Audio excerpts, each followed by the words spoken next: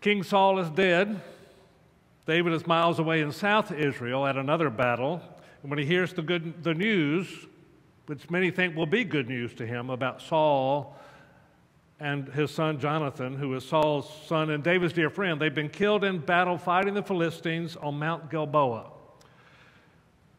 Saul's resentment of David has caused David to be on the run for years, and with the death of Saul, the way is now clear for David to become king. He had been anointed king years before. Now the time has come. With his destiny now open to him, you'd think it'd be a time to rejoice. But David does not rejoice. Instead, from somewhere deep within him comes this national lament, this poem of love and pain. He loves his people so. He loves Israel, and he feels their national anguish, and he fully embraces their pain. Whatever David felt personally, his lament is for the nation's loss of their leader.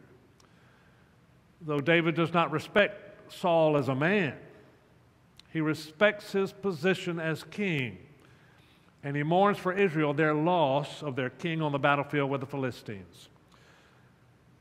2 Samuel chapter 1 is David's, it's a scream of pain. He will not be quiet, he will not be comforted, and he will not be ignored. It's a very candid outburst that can help us as a people and as a nation in times of national grief, in times of national mourning, in times of darkness. David gathers up all that he's feeling, his pain, his shock, his grief, and he gets a lament that is just raw, gut-wrenching beauty. Your glory, O Israel, lies slain on the mountain. How the mighty have fallen. Tell it not in Gath. Proclaim it not in the streets of Ashkelon, or the daughters of the Philistines will rejoice at our loss. When David killed Goliath, the Philistine giant from Gath, the people of Gath mourned while Israel rejoiced. Now the tables are turned. The people of Gath must not hear about this, Israel's loss, lest they taunt us in our grief and make our grief even more unbearable. Don't let the Philistines know, David says. Don't let them catch you crying. Don't tell it in Gath, because the people there will say, your God is weak. Your God didn't protect you. Your God can't help you. They'll think they've won. Oh, and they'll just lord it all over us. Don't let your enemies get away with that. Don't let them see you crying. Don't give them the satisfaction. Tell it not in Gath. Proclaim it not to the streets of Ashkelon. Instead, weep here at home among our own people and our own places. Let us grieve, but don't let our attackers celebrate. Let us emerge stronger for this, more united, not bitter, but better. And so he decreed that this lamentation, this poem, this song that he wrote, the people should be taught it so that they may grieve properly, honestly, give them voice to their pain. Because when pain or loss, grief overwhelm us, we often go silent. No words can really express our emotion. We need song, we need symbols, we need rituals to articulate our hurt that we can't put into words. Think of some of the symbols that resonate with us. The Vietnam Wall speaks pain that words cannot. The guards at the tomb of the unknown soldier at Arlington, in their military precision and honor and respect, walk in a silent vigil. The Iwo Jima Memorial. Protest songs of the 60s and peace signs, now replicated in protest in our day. Flags flying at half-mast and sidewalks covered with flowers and candles and stuffed animals and placards at schools and synagogues after mass shootings. Protest marches and sit-ins, people chanting, giving a voice to injustice and suffering that they can't seem to make end. David gives voice to his people who hesitate to howl at God. How could you let this happen? David shows that the way to the future does not mean going away and abandoning and avoiding Mount Gilboa, but going up Mount Gilboa to the top, which he does. He hikes up the mountain and summons us there to face all this. And even lambast and let out his anger at the place. You mountains of Gilboa, let there be no dew, no rain on you, no bounteous fields. Let no grass grow and hide what happened here. Let no rain wash away the stains in the earth. For there the shield of the mighty was defiled. The shield of Saul, anointed with oil no more. Not prepared. It's dried out. It's cracked. It's abandoned. His shield, which was our defense and our security, no longer is it ready for battle. Now it lies on Gilboa up there somewhere, abandoned. We face the future without the shield we trusted so long. Look at the bodies of those slain there, he says. See the bodies of Saul and Jonathan, the ones we loved. Turn aside, stop, look. Do not hide your face. Remember the strength of our nation. Grieve what we have lost as a people. Grieve our complacency. Grieve our complicity. Speak your pain and loss. And speak honestly with God what's in your heart. God is big enough to handle it. You're not going to scare him away by being honest and saying, you cannot heal from it if you don't deal with it. So in times of tragedy, we look for those who show us how to respond well. You remember after 9/11 and so many other times when Mr. Rogers, came on the TV and he told the children, look for those who come to help. When you're frightened and don't know what to do, look for the helpers who are coming. We assure it after storms, after hurricanes, after natural disasters, all the people who are rushing in to help. People remember the photo of Jackie Kennedy, veiled in black, standing beside her son John as he salutes the flag-draped the coffin of his father, John F. Kennedy, assassinated. In recent years, presidents have gone to sites of natural disaster and human disasters and shootings in terrorist places. Sat with parents after school shootings. Leaders have shown us how to respond well and give us permission to feel whatever we feel, even as they point us towards sources of hope. And so with all this clamor to display the Ten Commandments in schoolrooms, I say display the Beatitudes with them, if not instead of them. Blessed are the merciful. Blessed are the peacemakers. Blessed are the pure in heart. Blessed are the pure in spirit, the humble. Blessed are those who hunger and thirst for righteousness, for they shall be filled. Who pursue what is right and just and fair, they shall be filled.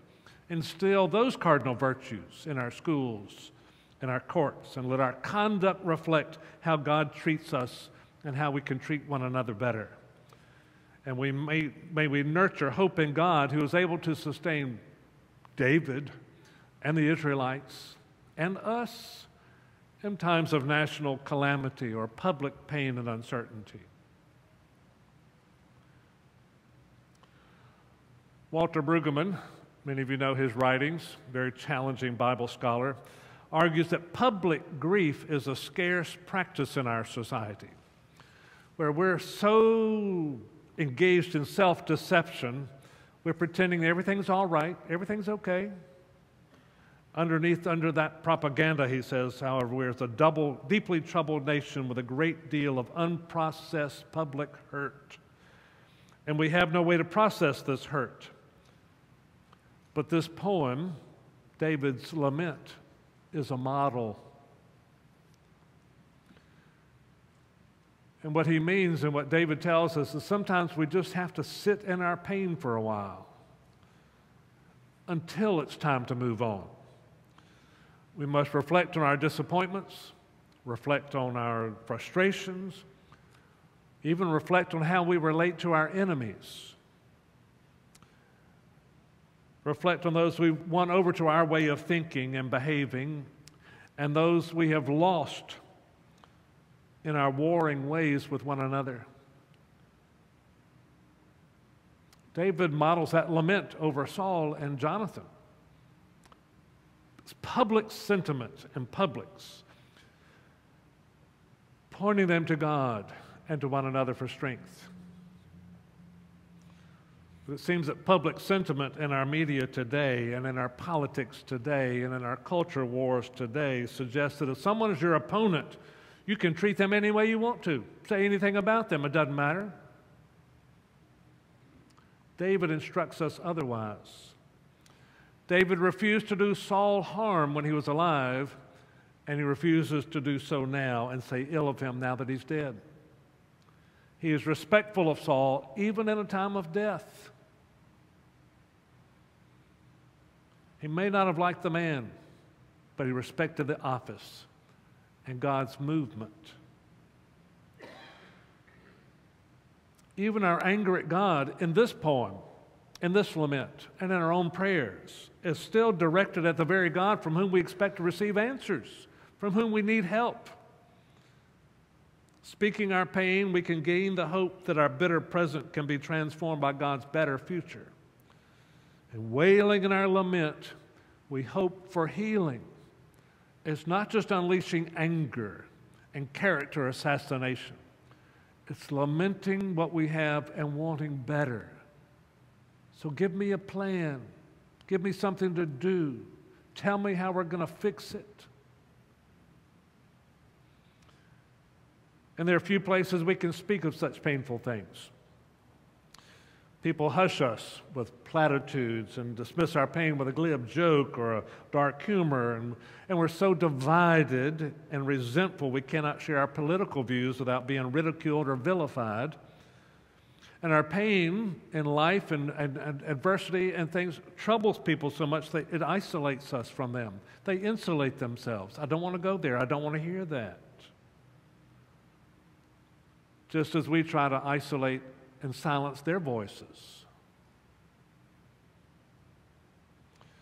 But David knows that near to the heart of God is a place of quiet rest, a place where sin cannot molest, a place of full release where all is joy and peace, near to the heart of God. O Jesus, blessed Redeemer, sent from the heart of God, hold us who wait before thee near to the heart of God. There is a place of quiet rest, in case you're trying to remember where that's from.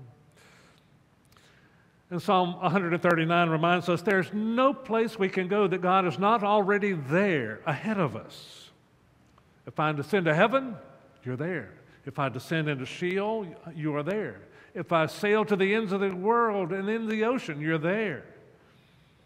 Even there, your strong hand will hold me fast and protect me. Even darkness is not dark to you, because to you, God, darkness and light, it's all the same. The night is as bright as the day. Even in our grief, God brings light out of darkness and brings hope out of the pain.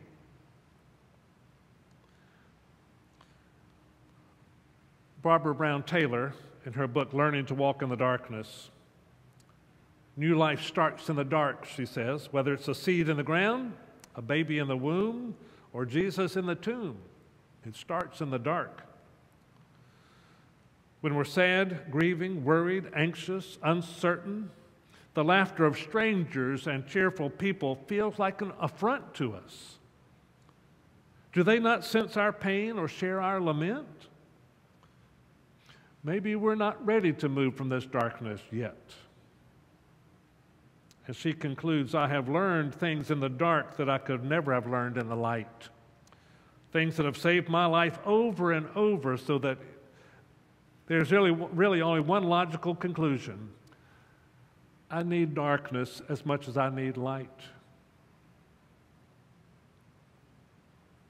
no matter your pain, no matter your confusion, no matter your grief, your uncertainty, what's troubling you, what's worrying you, what disappoints you, what causes you angst, God knows what's in your heart. He accepts you where you are, and He's ready to help you. You don't have to fake it. You don't have to go it alone. You can be brutally honest with God, not fearing that you will be estranged from God because He's going to resent what you say. No matter what you may be thinking, feeling, fearing, tell it to God. For God hears, and God cares, and God can change things.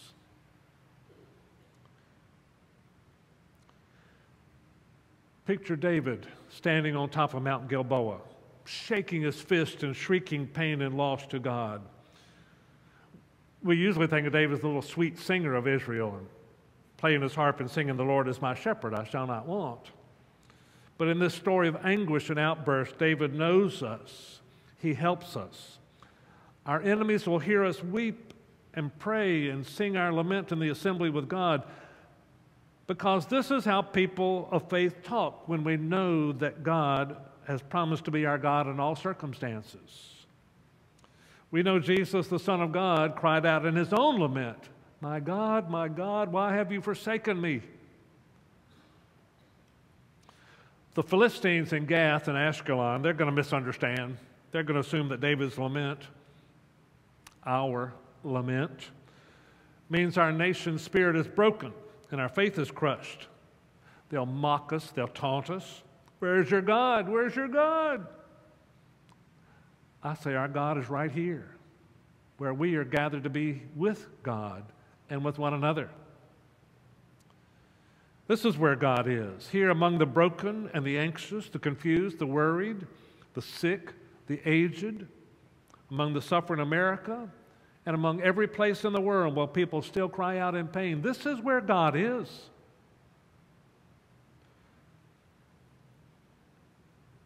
Mihi Kim Court, in her reflection on commentary on King Saul's death and David's lament for Israel, writes, "This is the life God has for us. This is what matters.